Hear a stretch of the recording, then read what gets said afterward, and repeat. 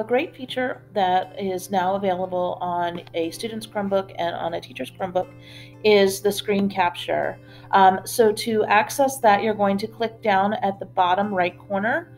This will bring up the settings window that pops up. You're going to select screen capture. So I'm going to click on that.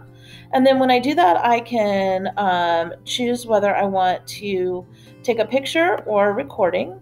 I also want to make sure that I have my microphone turned on. And then I have an option of whether I want to record a full screen, whether I want to record just an area, or if I want to record just one small little spot on the screen.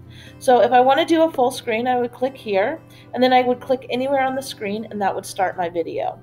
Once I am done recording, it will put a record button down at the bottom, so I'll record real quick. So it'll count down, and then you'll see this record button down at the bottom.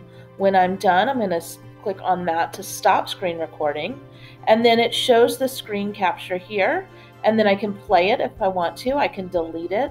I can also open up a folder. It'll show in my downloads my screen recording here.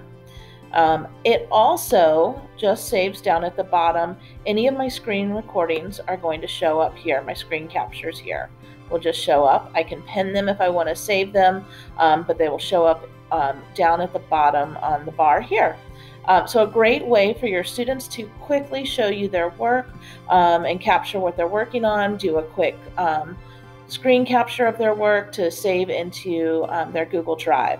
So or save into their files on their Chromebook. So a great new option for our students.